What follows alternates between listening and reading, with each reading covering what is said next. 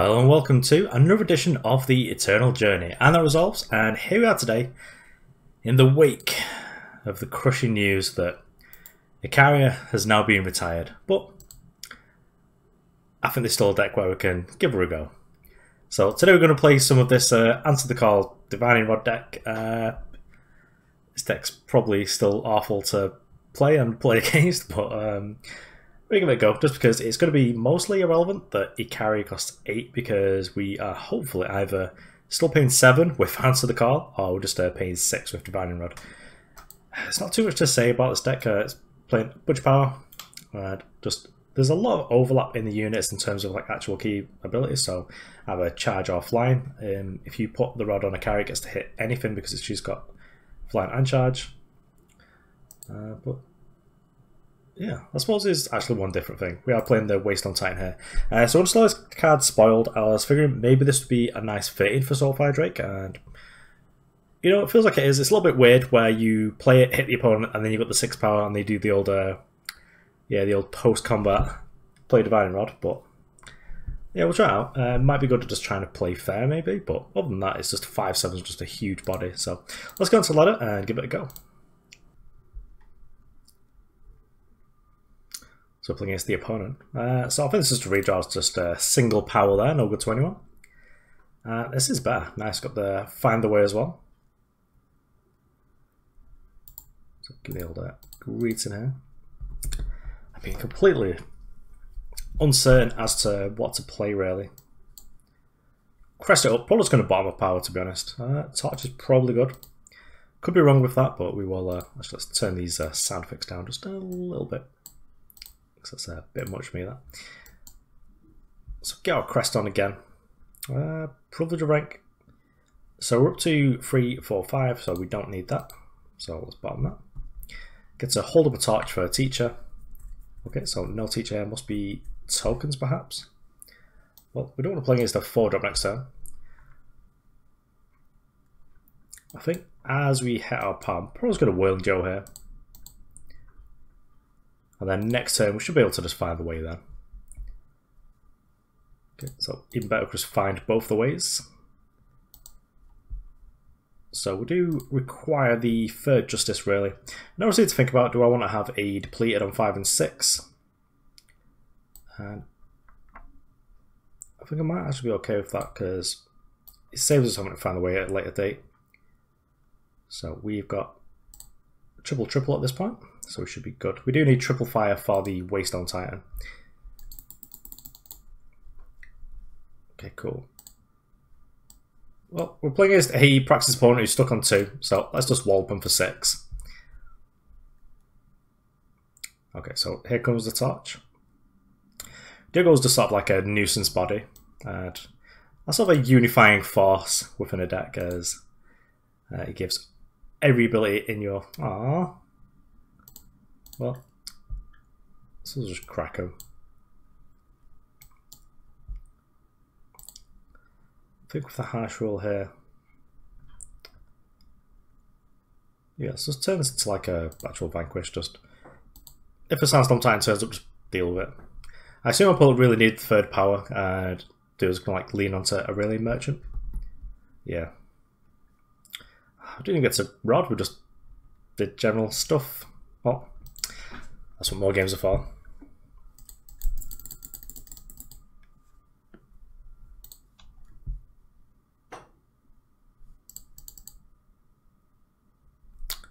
Nice! Just in time for Aurelia Merchant to do one as well. Okay, so our hand is absolutely power flooded, but all the wrong sorts. So we do need actually a time source to make this a functional hand, so I think we will redraw this. This is mostly fine. We're going to have additional sort of cards in hand because of the Find the Way, and then if we do Flood, we're able to just like turn it into real things with the Winchest Merchant. Although I shouldn't talk about the market yet. Ijin's Choice is just the way that I'm going to be able to deal with relics, I guess. Probably unlikely to ever use this to create Mithril Armor. Answer the Call, just want it. Late game, just draw this. Pretty much the same as having an Icaria in here, I guess. Vanquish just kills Sandstorm Titan, Citywide Ban against anyone trying to do anything cool. So that's probably going to get rid of Rizahn, and then just a banner for more power, really. So let's crest it up.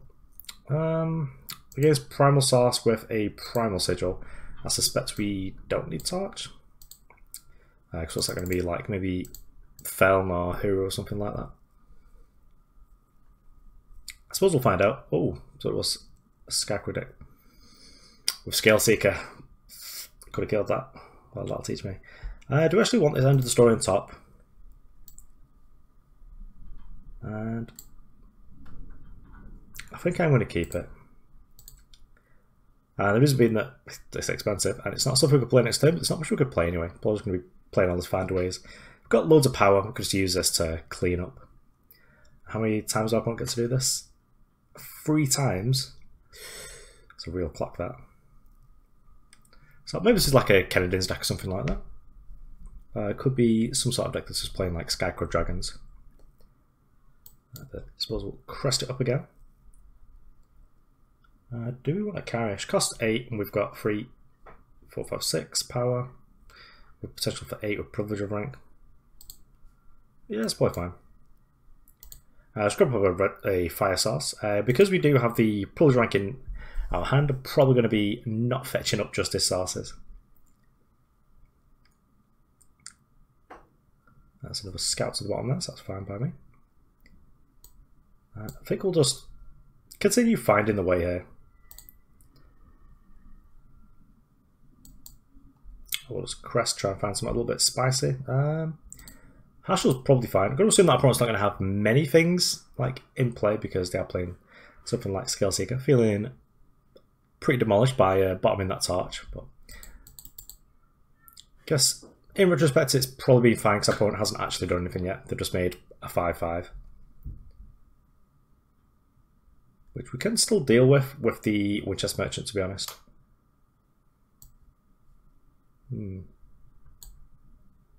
Can't do it this turn. So I think I'll just privilege of rank here. Oh, so I put it in the markets to counter this, because I'm fine with that. It's probably just a Wisdom in the Elders, not like a backlash or anything.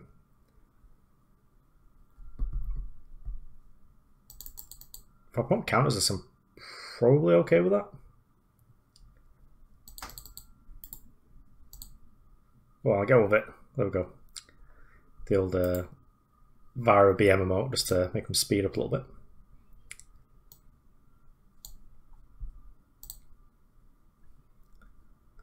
I know we can curve reasonably nicely now if we need to. Got enough power in hand as well that we can just bomb stuff, to be honest.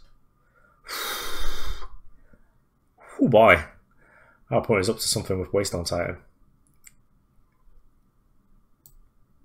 Let's just put a stop to that. So maybe our opponent does have a counter spell. Okay, so they definitely don't, so it looks like it must just be a... It's not a card draw spell. Maybe it's like Torch or something. Don't know. Well, we can actually get in there for a little bit of damage with these two. Because against game for 6, I can torch this. We do know about the torch. If they've got double torch, they're probably going to double torch Diogo. But then Diogo's going to put them on a real clock because next turn we can take the turn off just to ultimate Diogo. And this is a Scarecrow deck, so even if they permafrost it, I'm probably just going to go for it. Just pay 8 to give all my units double damage in charge. So our opponent is playing Whispering Wind, so they're definitely playing a deck that is not up to any good.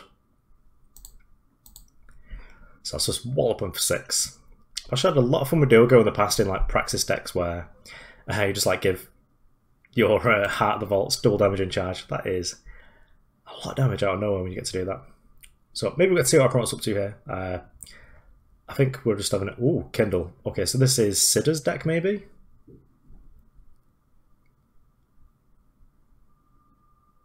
Well. Oh yeah, double damage Icaria. Slash you on the left. Let's have a Crest first, see what we're going to be buffing. Yep, not Crest of Impulse, thank you.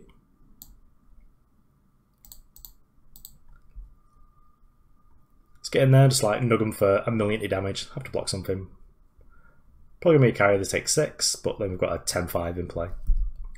Yeah, the opponent gives up. So Sidda's deck is actually really cool, and I think what the the plan is just to make like an early Molotov over and then just like make more of it.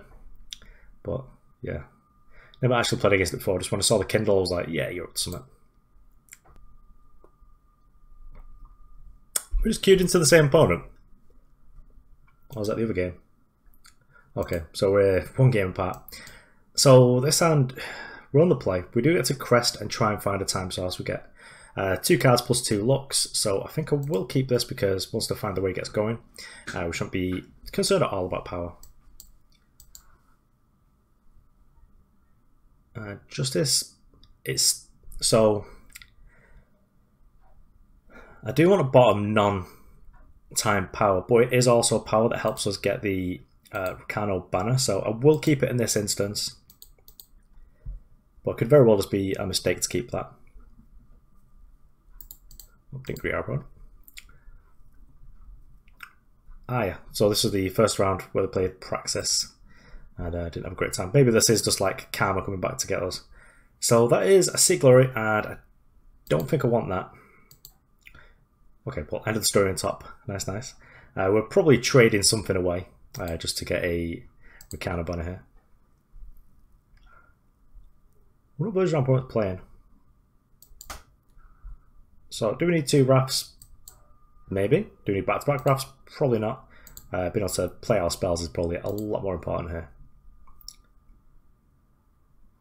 So at this point, even if we don't find a time source, like a privilege rank is still fine because it gets us up to being able to play this harsh roll into the answer the call. Answer the call, obviously, just like fixing our influence like to the max. Well, feeling pretty silly about bottoming that power. Could have used it for the 5th just to play harsh roll, but yeah, happy not to just harsh roll this board. Our opponent is going to get the discount here because they're just going to torch away. Oh, we'll get a torch in there. But they are going to get the discount anyway because probably not blocking. I'll just wait a turn on this. Although if we actually draw any power that lets us harsh, well, maybe it's fine to do this. But we do have the out of drawing a torch, so yeah, let's let them hit us. They do get a discount, but we're at the point where it might not matter because they should be like 6 power next turn anyway. It's just if we get to double spell, that's going to be awful. Okay, we're not going to get attacked for 1. Cool. Okay, so see if impulses here. Start fetching up power, I guess. Grab a time sigil because why not? I actually don't mind if our opponent goes absolutely ham now and puts a load of stuff on the board because we just get to harsh roll. Let's grab fire sigil. Don't forget Mars at this point. We're not playing Heart of the Vault in this deck, so honestly it just doesn't matter. Just try to set up like the harsh roll into answer the call. And that should be it if we manage to hit. Okay. Come on, play some it. Well, I'm snap blocking here. Still snap blocking. I think this is our way of staying in this game, is that we just don't let that trigger happen again. They've already had their 1-0 cost. And we've got a nice tidy little like millionty for 1. So that's Tashul here, play our depleted. So opponent does have another torch, it looks like. Sadly, Icaria cost 8 now, because Diogo 8 fun. Although it's probably actually correct that happened. Okay, so got a Kaleb here. We're in bad shape because we've got an unanswered Owlhead here. But I am just going to try and go for this answer the call here. Let's see how far we get. Oh, okay. Well, Waystone time is good just because it's more things in board. So I will just hit here, go up to 8.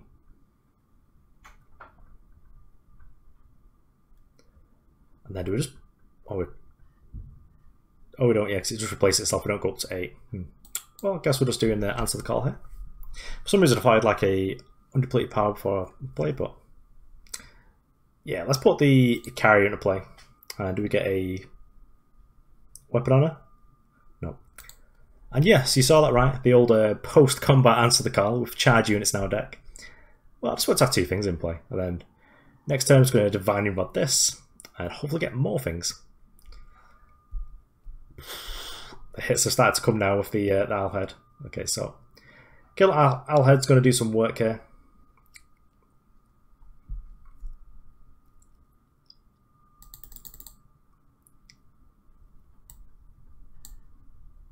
Rats. Okay, so Kaleb. So we've started. What weapons did we get? What? You gain health equal to the wielders. Are we hit a Divining Rod? We're doing Divining Rodded into a Divining Rod. I'm so sorry, opponent. That was just mean. And then post combat, it's like do more stuff, I guess. I feel so bad for a opponent. The first game just got like completely like influenced, power screwed, and then the second game we randomly acquired a Divining Rod on Kaleb. What is this deck?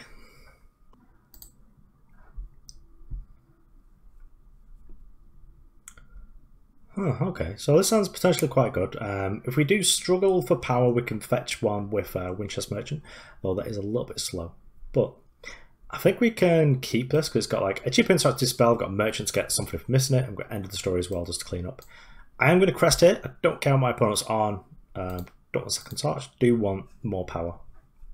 Or just like any sort of power search would be fine. So, as for the call is a tasty top end, but also against like a slow Stone Scar deck, so hopefully we should be okay in this sort of matchup. So this could be like Grandins, or it could be some sort of like Stone Scar sort of control. Vara is really good. Okay, so it's like more Grandins or like an aggressive deck that just had a real bad curve. Okay, so this is fine.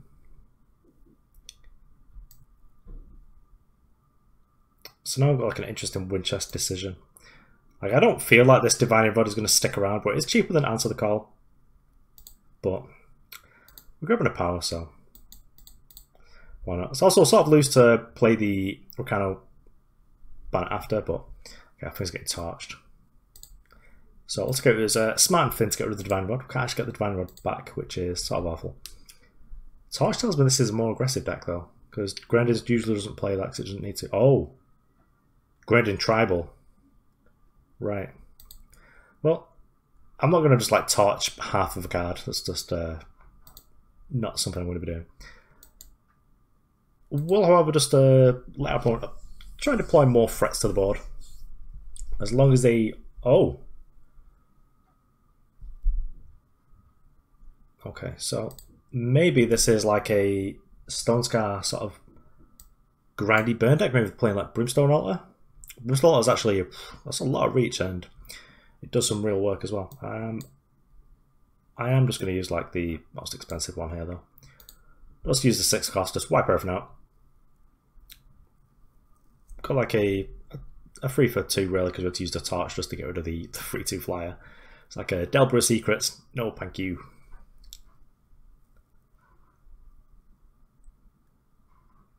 We'll take it 7. Yeah, it's fine. Let our opponent put more in play. They play like a charge unit, we're in trouble because the Barbarian Camp stacks quite a lot. Also, Barbarian Camp functionally the same as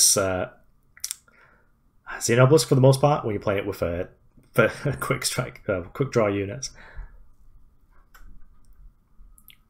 It's like I wish that all games would just have like one word for the thing that it does. Because it's like trying to call this quick strike. Not quite. Ooh. Well, that's a free card, so I'll play that. Guess that Pro's just got like a handful of interaction. Feels like there's a fast spell there, so maybe it's got stuff like Annihilate and Torch and all that, and hopefully we're just going to make that bad. The old version of this deck that had like a Luring Ember were... Ooh, what we're getting back.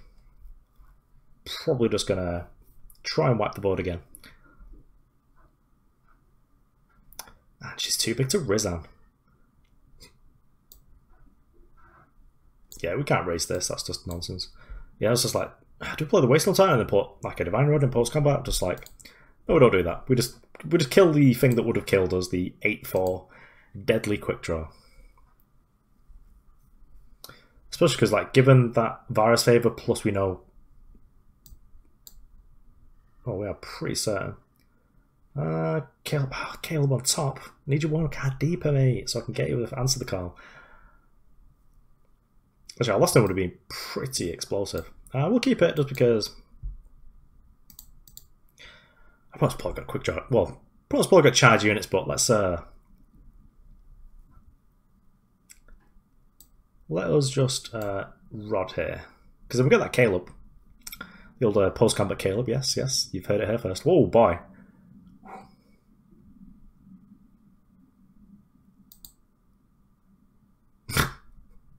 The old Onimon here as well, nice. Exhaust unit, Gleaming Shield. Oh, actually, Spellcraft is sort of cool with Kaleb, isn't it? If you could actually afford to play him. Well, opponent's probably dead, so we're in good shape. So we've got like 10 power unblockable over here. I don't want to say good game, it's a bit too BM that. Say oops. I guess we wait for our opponent to recover from the shock of seeing someone in 2018 playing multiple 8-drops in their deck that doesn't ramp. Also, this stream was brought to you by Cherry Cola, which is the best cherry cola. Well, the best cola. Actual favourite flavour in the world. Don't actually like Coke, but cherry Coke is just, it's so good. Sounds like Keenan and Kel, but not orange soda. That's probably aged me quite a bit, hasn't it? So, opponent here doing the old robot, and I don't blame him for a second because this deck is just like ridiculous to play against. It's just like, oh no, well, that's getting blocked by a 2-1. Oh, can they give it trample though? Or can they give it overwhelm? Have they played any standards? They have not. Do we want to play around standards? Okay, so they didn't have the Shugo standard to give it overwhelm, but still needed to actually play around that because that's how we lose there. Otherwise, the opponent just concedes, you know.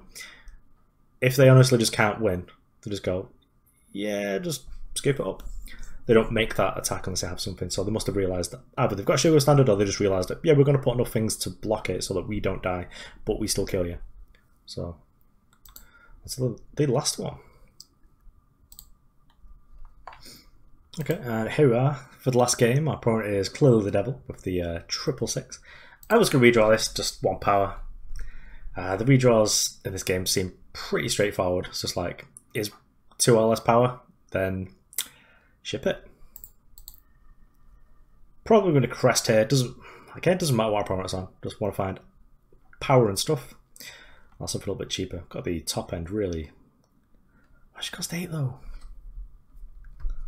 I see how Predatory Carnosaur got +1/+1 for the cost, but Icaria didn't. Yeah, not salty at all.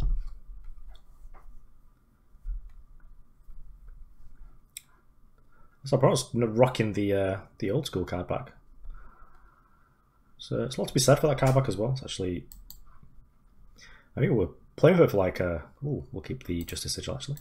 We're playing with it for like over a year, I believe. Can't remember when actual card backs came in. So, double primal sources.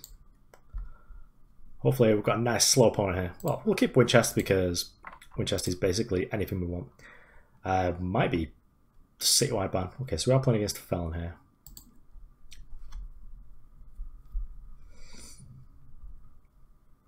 Oh.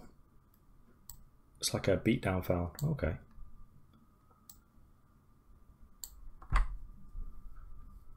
Well, again, don't really see us playing the Divining Rod, and I really want the power. The actual Kaleb's probably not as good though. Probably, if our guy survives, I do want to have the Divining Rod, don't I?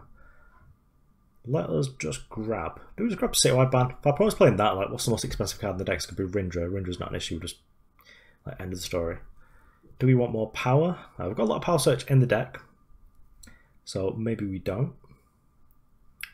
Well, I think it's sort of a tie-up here between like Citywide Ban and Rakano Banner. Yeah, let's grab Banner. It does seem a little bit weird to sort of like get rid of an 8-drop. Should have perhaps wanted Icaria because we can get it back later. Yeah, snap block.